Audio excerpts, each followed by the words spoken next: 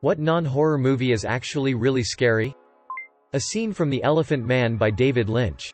When the disfigured man is laying in bed and the carnival guy breaks in through the window and charges people to see his face haunts me. The way they dance around him laughing when he is dealing with so much mental anguish sticks with me. The movie 9. The way that machine just sucked the soul through the doll's eyes and mouth were burned into me. All Dogs Go to Heaven saw the first 20 to 30 minutes in the theater when I was about 5. 30-ish years later still haven't watched it. And still can picture the scene that caused me to lose it. As a child, I was terrified of the Pinocchio donkey scene. Does Watership Down count? The 1978 version.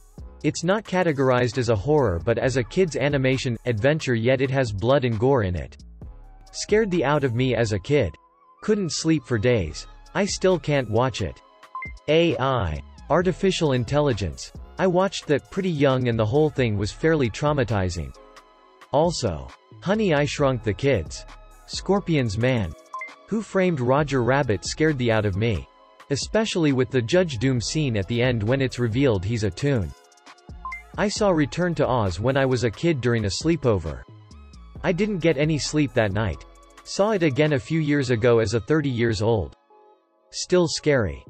The Brave Little Toaster. Terrifying clown monster traumatized me as a child. The Spiderwick Chronicles scared the out of me when I was young. It's a PG kids movie. But I swear in some of the scenes the tension and jump scares felt like they were for a horror movie. Mommy Dearest. It's about a narcissistic actress who adopts a child. Shows love initially. Then turns into a horrible, abusive monster when the child starts thinking for herself. If you've been in an abusive relationship, this movie hits harder than any horror flick. 7-year-old me would say Mars Attacks. I'll still stand by it. Nightcrawler isn't scary in the traditional sense. But it's extremely unsettling. As a 10-year-old, I watched Spirited Away and even I really love horror, this movie gives me a strange feeling. But still an absolute masterpiece. Coraline.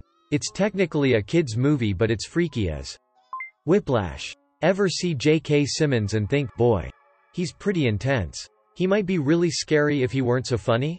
Yeah. No one laughs during Whiplash. Roald Dahl's The Witches. I was afraid I might get stuck in a painting or turned into a mouse. Also when you see Angelica Houston in the True Witches form for the first time. Francis Coppola's The Conversation 1974 with Gene Hackman. John Cazale. Frederick Forrest. Cindy Williams.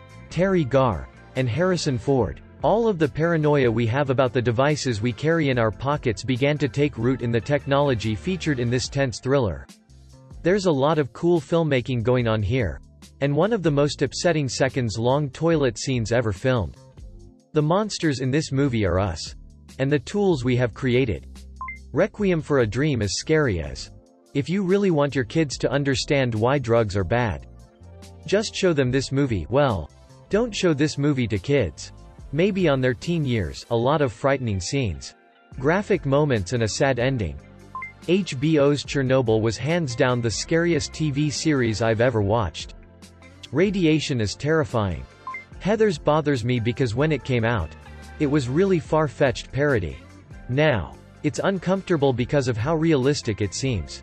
I went to school in a high-achieving town, with a serious teen suicide problem, and a couple of credible bomb threats to the schools. It upset me that everything portrayed in the film was plausible in regards to the experience I had there. The Brave Little Toaster. Seriously, if you had fond memories of it as a child but haven't seen it in a long time, go back and rewatch it. That is crazy and messed up. An American Tail. Some of that stuffed me up as a kid. Threads. Nobody's mentioned it yet. It will give you nightmares. It is relentlessly bleak. You've seen nothing like it. I promise. It's the lead-up to and long aftermath of a nuclear war presented as a factual documentary. It is not a date movie. Edit. It's on Shudder, 7-day free trial, and Amazon Prime. Apparently. For anyone who wants to see for themselves. Toy Story 3. It gets so dark eventually and the bear just scares me. And Coraline. It should be labeled animation horror. I love both. Also for how dark they are being for kids. The Dark Crystal. No questions. Schindler's List. Can't believe such horror actually took place. The Ghost and the Darkness. Adventure thriller with Val Kilmer. It's like Jaws in the desert. Except greater than, it actually happened in real life, less than. Doctor Who. The double episode with the angels. Children of Men. And it's only gotten more frightening in light of recent events. Are mini-series allowed? Chernobyl. Because I remember thinking, this feels like a doomsday sci-fi flick, but even scarier because the science is real. Not a movie. But Courage the Cowardly Dog was terrifying. The Abyss. Just for the scene where Bud is sinking. Sinking. Down. Down. Into the blackness. Trainspotting. The baby scene. But also Robert Carlyle's violently deranged character. It's just one part of the movie, but Large Marge used to scare the out of me. I used to try to stop being scared by pausing the movie and forcing myself to look at it.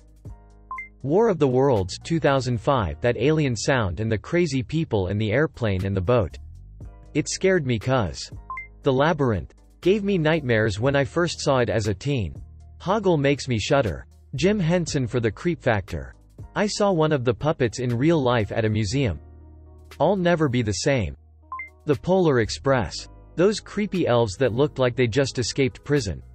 The Joker movie starring Joaquin Phoenix. It's not scary, like an actual horror movie. But it just feels so accurate to the real world. I just feel like something like that actually could happen in the real world, maybe not the ending but the rest of it. Not really a movie. But I have a pathological fear of the Teletubbies. Not a movie. But some episodes of The X-Files can be super creepy. The scariest one to me was the one where the severely inbred family was discovered. If I remember correctly. The show vowed never to air that one again. Think it was called Home. Gravity scared the bejesus out of me. The idea of being untethered in space and just floating away with no way to do anything? That. A Little Princess. That movie had me terrified I'd become some abused servant if my parents went missing.